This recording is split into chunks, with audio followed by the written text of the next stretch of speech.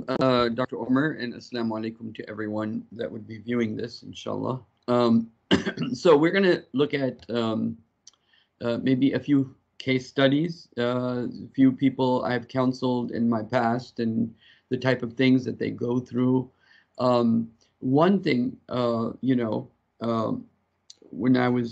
of the things I've seen is that a lot of brothers come to me that are married, and there is a lot of issues with ED, a lot of issues with watching porn in the Muslim world, and in fact, make sure to subscribe today, and make sure you like, and make sure you leave your comments and ideas. Jazakumullah khairan. Assalamu alaikum wa rahmatullah.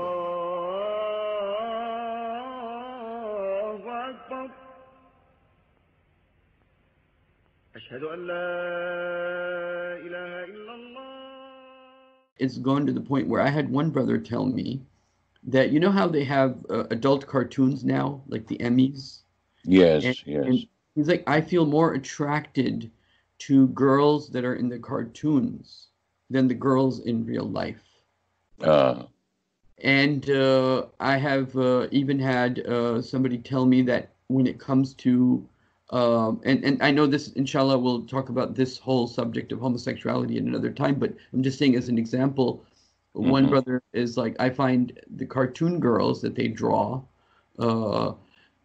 more attractive than the men I'm attracted to in real life. So there's like all this like weird things, and people recognize it's weird. But let's start with this one case. There's a brother. He has a wife, but for some reason he'd rather spend time on porn. And there's another brother I knew that I used to counsel. He used to actually go when he was every time he's feeling negative, he would go and go to these, in the US, they have these massage parlors. But these massage parlors only don't do massage. You meet the girl, you start talking to her, and then she'll offer more services than just massaging you. And so he'd go to these massage parlors and, get himself taken care of through that process instead of his wife that's at home. So it's the problem with those problems is that they're not like simple problems. They're like compounded, and it's hard to tell how much is the wife's doing, how much is his doing, and everything is just messed up. Well, you want me to pick it up from here?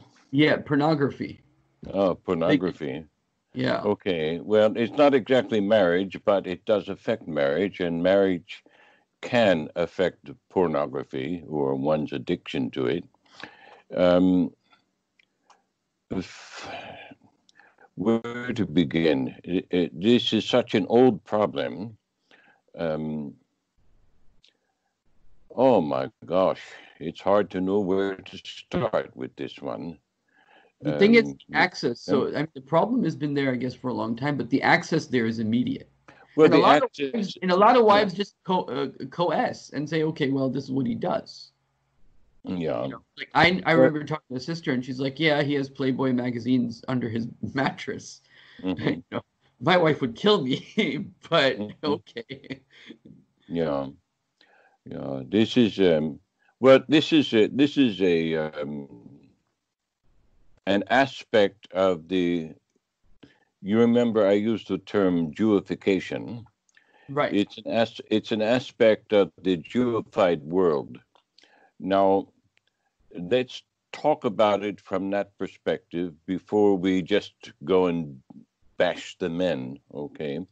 Okay. Because there is a war that's taking place, and I'm not saying that, this aspect of sexuality hasn't been there. It's always been there.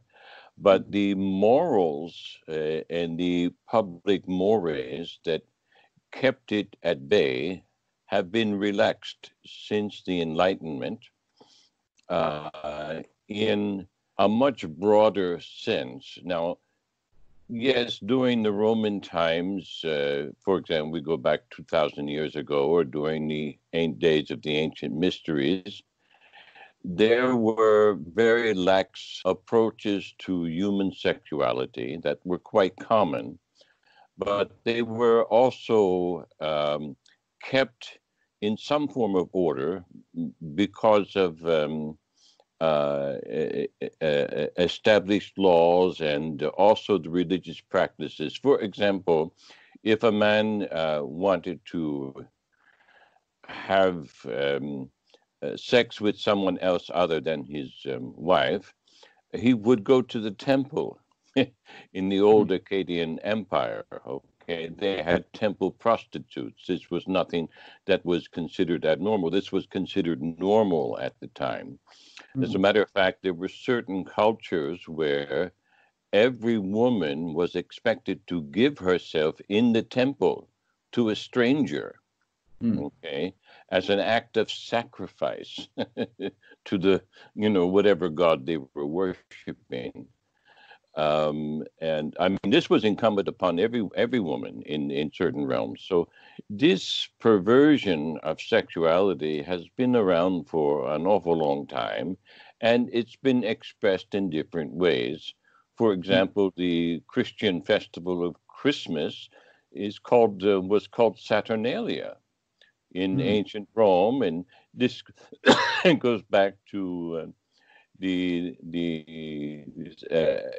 actually can be traced to Turkey and Anatolia at the time, to the realm of Pergamum and under the mother goddess. And there was a time for about 2 weeks during the annual Christmas festival, December 25th, this winter solstice, where the everything was turned upside down. Okay.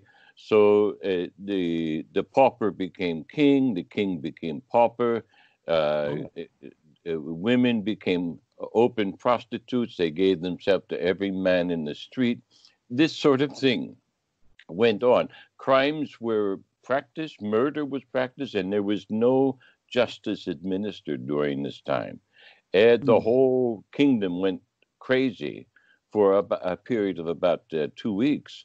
There was a movie out called The Purge that was about like this time period where you could do any crime kind of thing. Yes, you can trace this back to some of these practices were common in ancient Tibet and some places in India, where all restrictions were thrown away. And now you have this expressed as a form of the Jewish Kabalah. It's not common knowledge, but it is there, and it is common practice now, but people just don't understand where it comes from. This whole thing going back to the Sabbateans in the 17th century, the false messiah named Sabbatai Zevi, and those people who followed him, they were called the Frankists. I've mentioned them before. They formed this triumvirate. It has now become known as the Illuminati. They joined with the Jesuit intellectuals, the European intellectuals, the Baal Shem, or the Magi from the Jews in Eastern Europe, and then they joined with the Jewish financiers, the bankers who made themselves very rich from the East Indies companies, the Dutch and the British. And these 200 families who invested themselves in those companies became extremely wealthy. That's where they got their money. They got their money from raping the Far East, okay, and raping India. And everybody who studies history, especially the Indians, they know this, and they just accepted it now. Well, it's just history, and that's just the way it is. No, these people are still in power, and they deserve to be murdered. Okay, that's it, because they're ruining the world.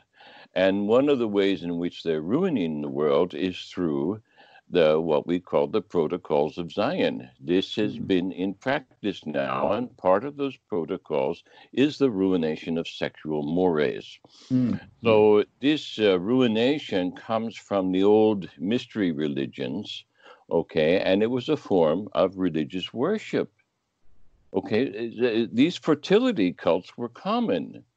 This, I Mm. mean, in Egypt, for example, they would have and they still do this in Japan. They would have an annual phallus parade, and women, the youngest and most beautiful women in the country, would march through the street, carrying their phalluses. Mm.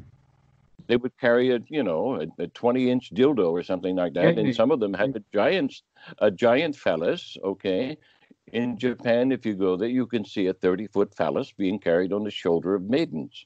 Mm. Okay, they have phallus ice popsicles, balloons. All of this sort of thing is celebrated, and this is part of the fertility cult religion. Okay, Mm. now I'm not saying that this is pornographic. In a sense, it is, but 2,000, 3,000, 4,000 years ago, this was common. This was religion.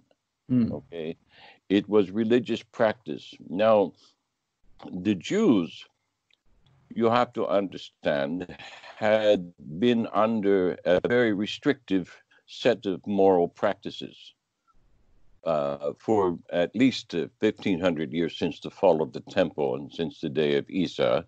They and before, of course, but they had not relaxed their morals in all this time until the onset of this false Messiah, Sabbatai Zevi. Mm. And he turned everything upside down with the particular interpretation of the Kabalah. And this goes back to, again, the mystery religions, but in a metaphysical sense that is attributed to some aspects of Gnosticism. Mm. Now, this is called the essence of the black sun. The black sun is the darkness that's over the surface of the deep in Genesis. It's this dark shadow that's covering the deep things of God, so to speak. But they Mm. pervert it. And they pervert it by saying that, well, God made a mistake. Mm. This is how they think. This is how some of these Jewish rabbis think. And they go through the emendations of God in creating the universe, and they try to imagine how he did it, okay? Which is just a stupid thing to do. But these people don't have anything other to do with their lives, and so they try to imagine how God does things, okay?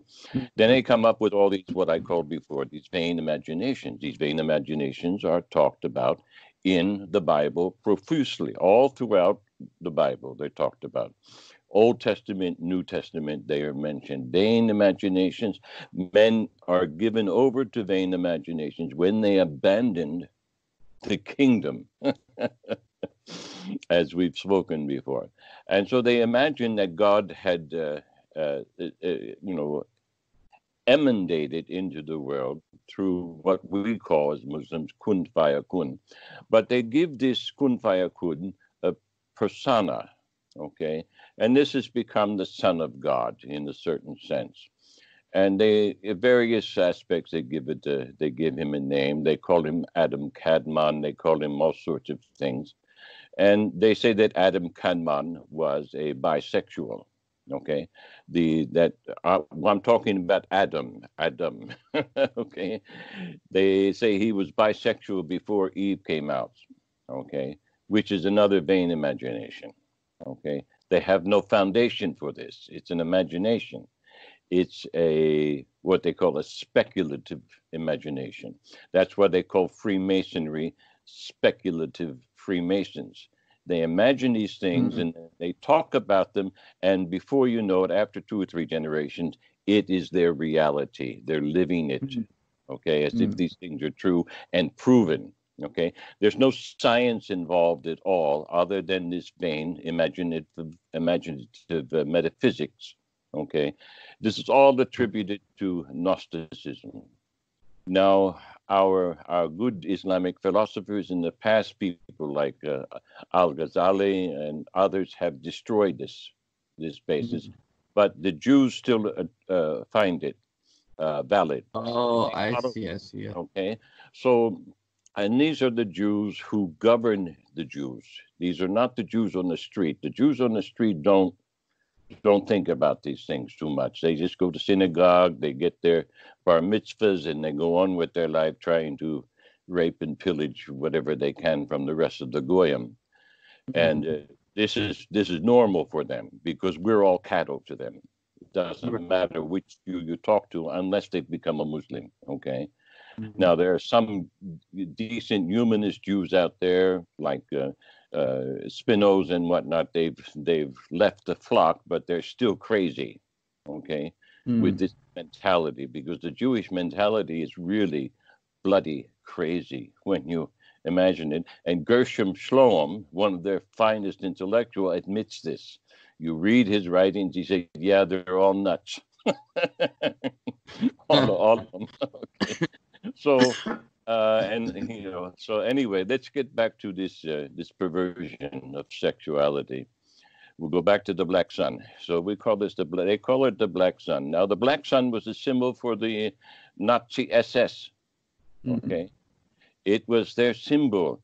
Himmler used it as his sigil. Okay. When he created this castle in World War. Well, I can't say it correctly, but he had this occult castle that he built, okay, dedicated it to the dark side, and the black sun was in the center of their round table room, okay, where all the knights would assemble, and they would do their black knight dikir there and cast their spells and whatever. This black sun represents the element of divinity that they say Allah left behind when he created the material realm. Okay.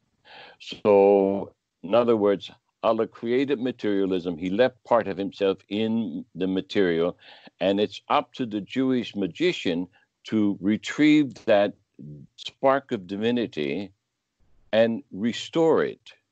And by restoring that consciously, he becomes the Ubermensch, okay, the Superman, okay. This is basically, in a nutshell, what they're trying to do.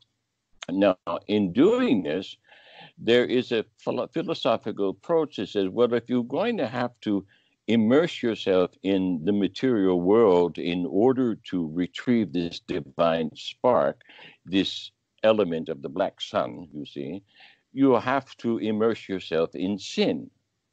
You see? So you have to become the best sinner in order to become the best of the pious. This is there. Okay. But it goes further than that, because if you want to become the best magician, somebody like Rasputin, you see, you have to do this. Okay. Is that clear? Yes. So to immerse themselves into sin means also to immerse themselves and the world in sin, because this is redemption of the world we're talking about. This is what they call their tikkun olam in the Hebrew. They're trying to redeem the world. Now, not every Jew on the street, 90% of your Jews on the street don't understand this, but there's an element of them who follow the Kabalah seriously, and they do understand it. And they put it into practice, and so they immerse themselves and they immerse the world into sin. And the greatest of sins that you can commit has to do with the realm of sexual perversion and morality. Immorality, okay? Now, that's next to idolatry, but this whole thing is a form of idolatry because they're idolizing their own vain imagination. So this is worship of the human. So in essence, it's humanism, but with a metaphysical twist, because, they want to become magicians too. So they think that this has something to do with King Suleiman's control over the jinn and all sort of thing. So the more they immerse themselves in sin, the more they do the forbidden, the closer they become to God. Okay. You figured this out. This is mad. I told you they were mad. They're mad people, and they're in charge of the world. Okay. Now, they are projecting this madness onto the entire public, and pornography is part of that projection. Okay. It's not just a moneymaker. Yes, it is a moneymaker. Of course it is. But it is a way of controlling the masses. Okay. Because once you ruin a man's or a woman's sense of dignity, and this dignity has everything to do with the moral bearing, okay, the preservation of modesty and the preservation of sexual integrity, okay. So, and all of this has to do with trust, okay. Now, I wrote some papers on trust, and everyone who has a mind should read them, okay. And they're posted on my website. You can get access to them. Yeah, I'll put a link there for the website for the these papers are very important because trust has everything to do with the maintenance of the complementarity in the marriage. Okay. So what happens when you have a wife whose husband has been given up to this pornography, giving himself over to it? She just throws up her hands. Okay. And she says, well, I can't really do anything about this. Now, some women will struggle with it. The one you just mentioned, she said, that's how my husband is. What can I do? And this is a realistic attitude. You know, she can't do anything about it because he's given over to this thing. Okay. No. But the essence of their marriage is already destroyed. So what they have is they have a shell. Okay. They have a shell, and this shell public appearance. There's some merit in it, that the fact that they remain together, this sort of thing. But the essence of what makes for nobility, what makes for chivalry, what makes for dignity, what makes for iman, real faith, okay, is gone. It's empty. It's a void. It's vain, because the whole thing is a vain imagination, you see. And she just throws her hand up and she says, oh, well, this is my lot in life. May Allah have mercy on me. And she may be thinking, I'm not sure if I want him to have mercy on my this, if you know what I mean. So now let's talk about this from another aspect. The man, sexuality and the orgasm, this sort of thing, gives us, okay, this pleasure is addictive. It's physically addictive. It creates in the mind certain chemical processes, and these are addictive, okay? They're just like a drug, all right? They are a drug, but it's a self-made drug. The drug is in the brain. Now, these processes are supposed to be associated with sexual pleasure, with sexual reaching of orgasm, and with trust. Okay, and this trust comes with intimacy. These are the things that bind us to our partners. Okay, now if you don't have that, what binds you to your partner is nothing more than just a sort of legal facade. Okay, but if you have those, then you are in the realm where we talked about last time, where the prophets walked with their wives. Okay, this is where Muhammad and Khadijah, blessings upon them, this is where they walked together. Okay, and this is how they incarnated the kingdom of Allah in that nascent time that we call the birth of Islam. Peace and blessings will be upon all those who took part in that effort. I'm jealous of them. Okay, I'm jealous of people who were able to go to the masjid and leave their shops open. Okay. I'm jealous of that. And so anyway, that's what it takes to get to that point. If you don't have this, it can't happen. See, this siasia dunia, am I saying it correctly? Yeah. This spirit, this esprit de corps, depends upon marriage. It depends upon the deen in marriage. And when you have all of this duification going on, it's impossible. So the man who's addicted to the pornography, addictions can be broken, okay, but this requires discipline and it requires counsel, okay.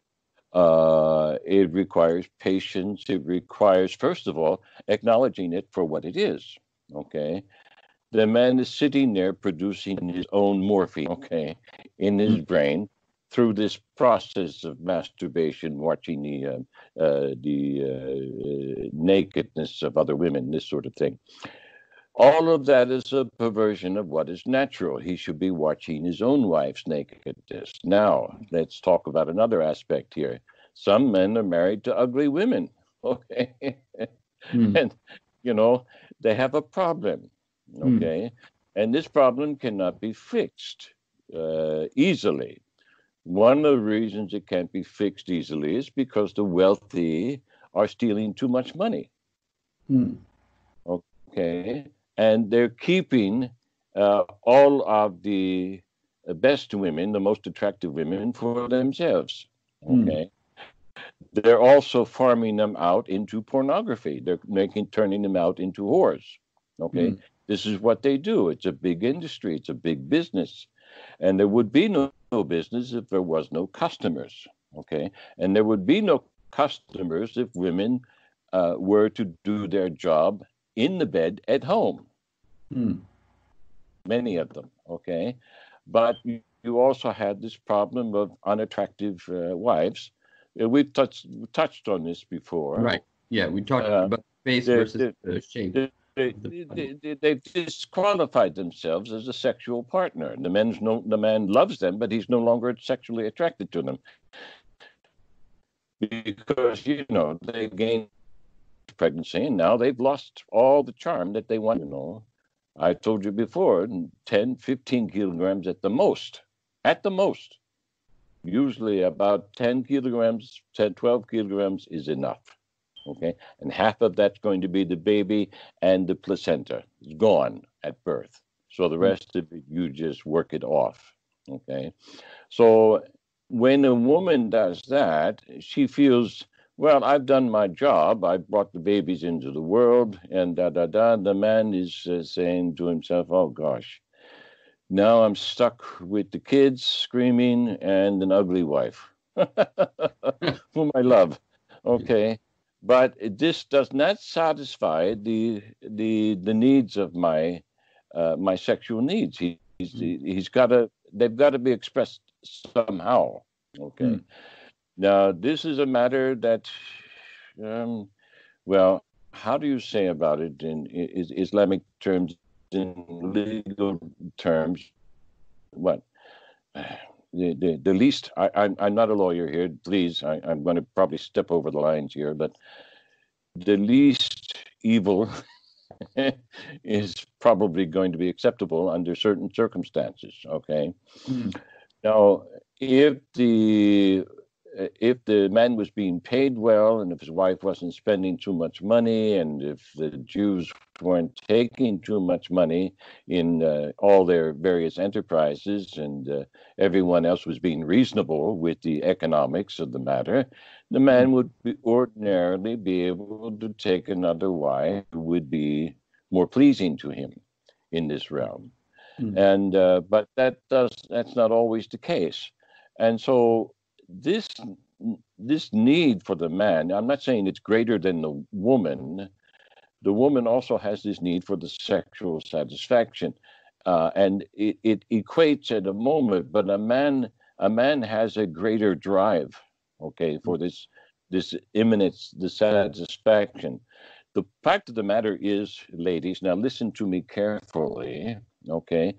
If this sexual gratification is not satisfied, if you don't needs, he will be distracted until they are satisfied. He will not be able to concentrate on his work.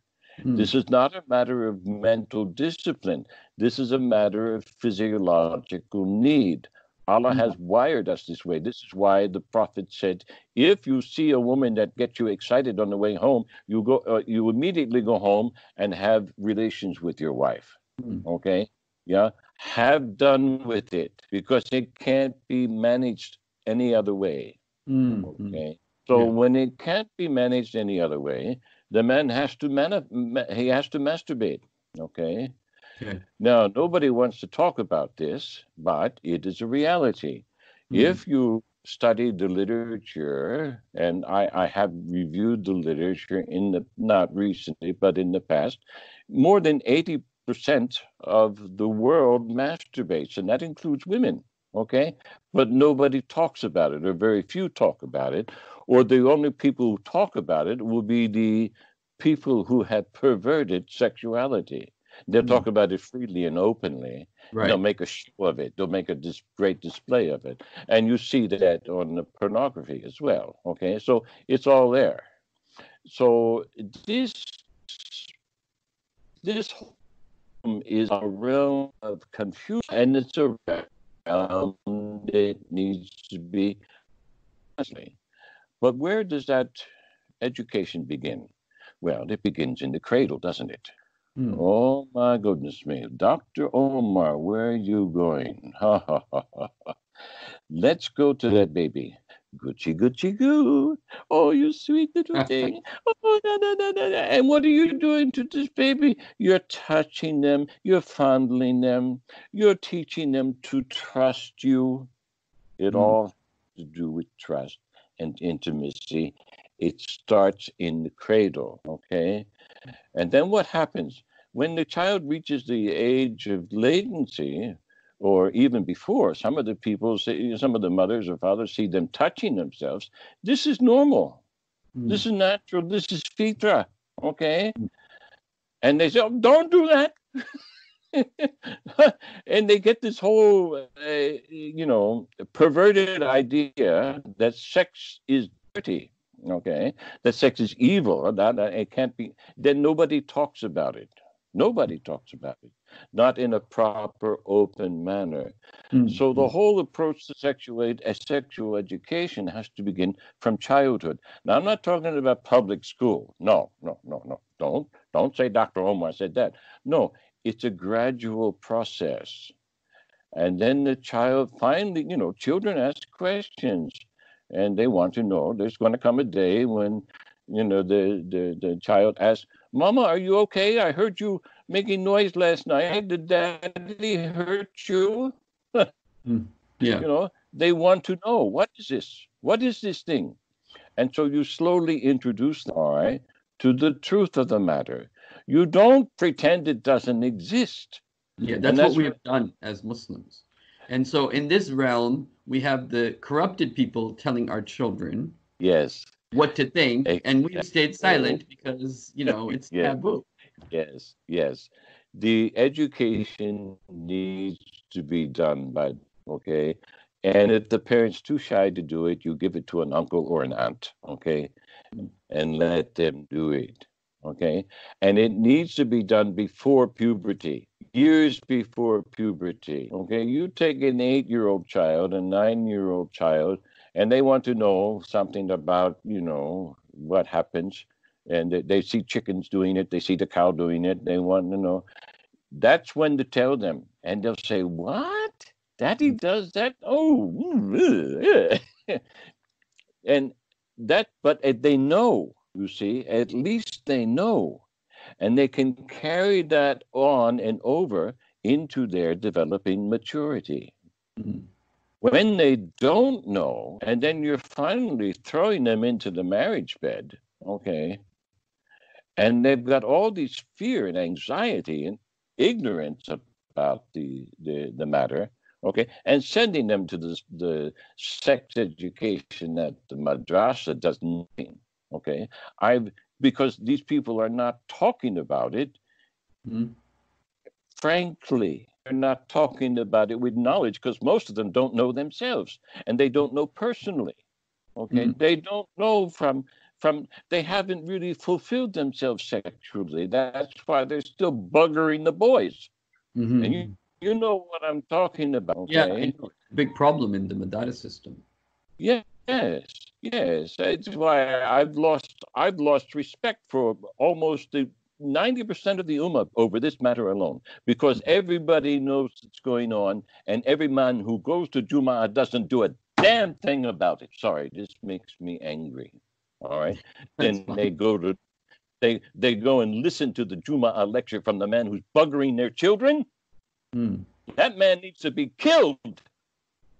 Yeah, it happens all the time in the Muslim world. I'm sorry, this really gets me upset. You know, this kind of hypocrisy, and they expect God to answer their prayer. What bloody fools you Muslims have become. This whole area needs to be addressed, and it needs to be redeemed. It needs to, and you start with honor. You start with the truth, because Allah lives in the truth. He is the truth. Oh my God. I'm sorry.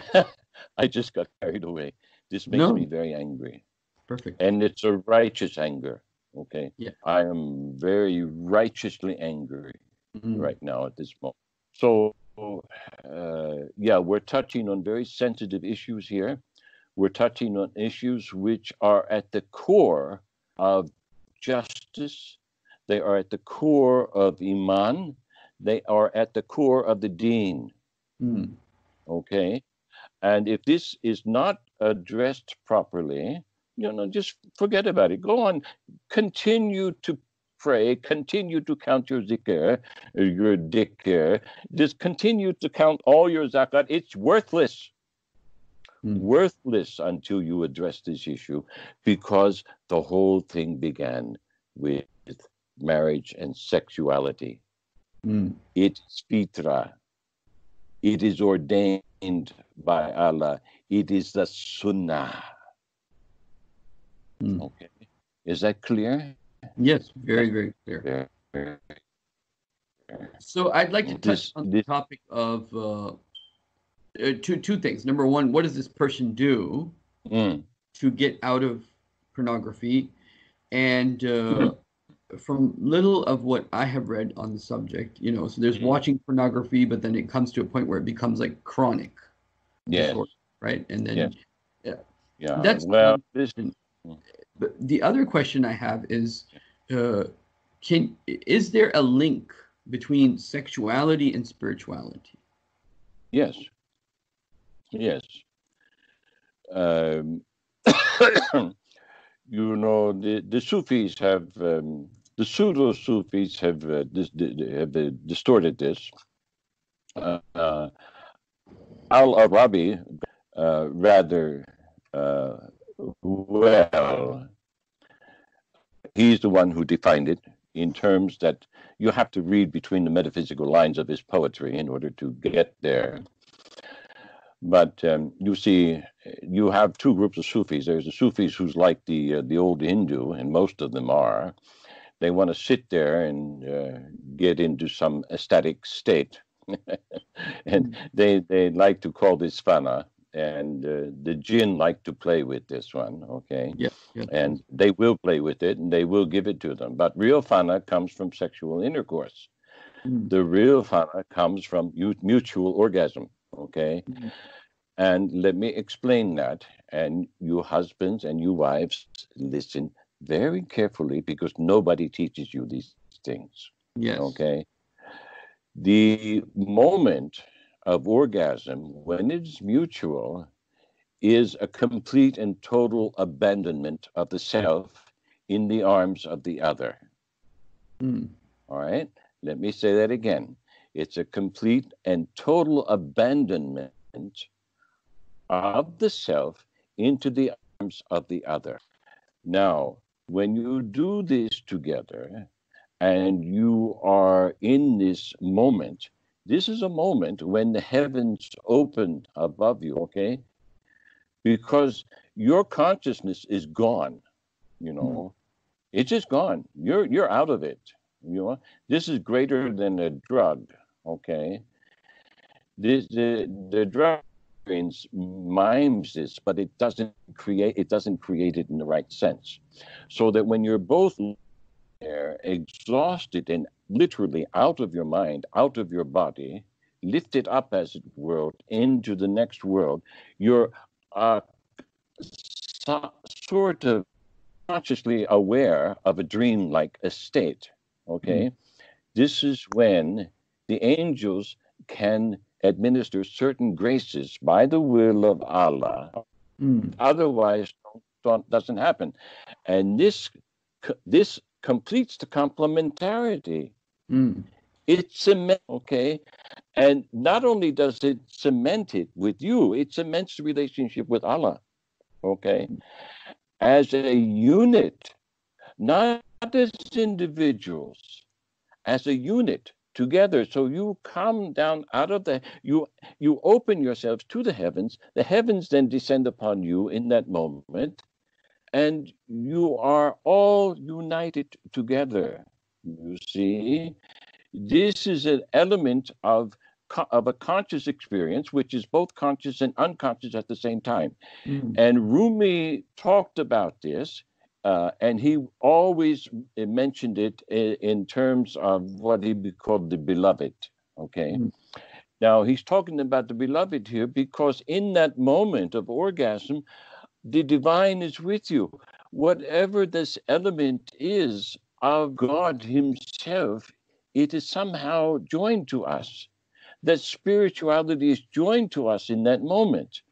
Now, the people who practice tantric sex, they pervert this, and they join themselves with the jinn. Right. The black magicians pervert this. They have their black magic ceremonies and they join themselves with the jinn. This is a perfect time to become jinn infested. And if you want to, talk about levels of jinn, the greater the perversion, the greater the ritual, the higher the jinn, the more powerful the jinn you get. And to the point where the person that you're having sex with, you murder them at the moment of orgasm, and you get the most powerful of the jinn. Okay? And the most powerful of the jinn happen to like the murder of children during sodomy. Okay? After they've been tortured. Okay? And we're allowing our leaders to do this because that's the cult that they belong to. All right? So I'm describing the polar opposites here. You see? So if you want to have so that kind of explains why the Prophet said, seek refuge in Allah before you have intimacy with your wife. Yes. Because if it's a time to be, it's a time where you're open to things, whether positive or negative. Yes. Yes. If you're not in the right state of grace, then you are inviting the jinn there, to enter your relationship, and the jinn are just going to destroy you. Okay, so it's better to be consciously aware of what it is that you're doing, and you see everything that has to do with the deen, with akhlaq, with our proper approach, a diplomatic approach to each other in marriage, has to do with this moment. This moment doesn't come without it. Right. This moment does not arrive without it. Okay? Now, the man will certainly have his orgasm, but not the woman. Not if she's being mistreated. It doesn't happen for her. Because a woman, her response is a response to intimacy, not just to the physical realm. And intimacy for the woman has everything to do with what we discussed yesterday. Those moments of conversation, those moments of her being acknowledged as important to the man. Not just as a sexual object, but as a companion and as someone who's helping him along their common path, you see. So if the man is just using his wife as a sexual object and as a slave, this moment of fana never comes. It doesn't arrive. It doesn't happen. And this sort of, this just playing a game. You're pretending to be guided. It doesn't happen. You see, this happened with the Prophet and with Fatima for sure. I don't know about the other women. I haven't examined them. But this relationship with the Prophet, in light of what I know about the previous prophets and their wives, this happened with them. And this is what allowed the kingdom of Allah to be fulfilled and to be brought into position in answer to Abraham's, the promise that God made to Abraham. Okay? This was fulfilled, and it all has to do with marriage. All of it. All of it. It all has to do with the angelic ministry. The angels are not above us; they're below us. Okay, they're just in another realm. The angels were commanded to obey us. They were commanded to not obey us, but they were commanded to give reverence to us. Okay, they were commanded to bow to us as Khilafah. Okay. Yes. Yes. So let's get rid of that whole idea that, you need to serve the angels. No, the angels are serving us by Allah's command, by Allah's directive. Okay. Right. And we are the boss. Okay. But we cannot be the boss. We cannot be the caliph unless we get this thing right in the marriage. This thing in the marriage bed has to be correct. If it all bets are off. It doesn't matter how many prayers, doesn't matter how beautiful your masjid is. It's all going to collapse in your face. This marriage bed has to be, because this is the point of unity. This is the point where peace is maintained. Peace is, if you don't have it at home, you can't enforce it in the street because you don't have the correct authority.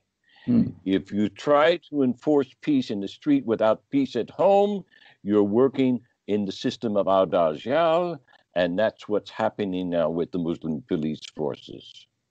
That's what's happening with them. Okay? Yeah. Have I made this archetype big enough for you now? Very, very, very clear. This was a very important discussion and a very much needed discussion. I hope inshallah, all of you guys that will be listening to this will really share this, and don't be shy, right? The Prophet said there's no shyness in the deen, and it's actually great. All you have to do is send them the video. You don't have to say anything. You just send them the video, and I think this conversation and other conversations that are coming forth on this subject, because this is a big subject, are extremely important for this ummah to wake up, and I hope.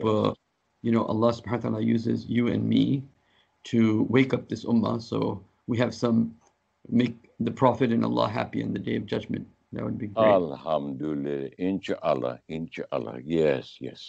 May it be so. Ameen. And then okay, so okay. Yes, inshallah. We'll end here today, and we will continue the next time Allah allows us to be together, inshallah. Okay. Wassalamu alaikum wa rahmatullahi wa barakatuh. Wa alaikum assalam.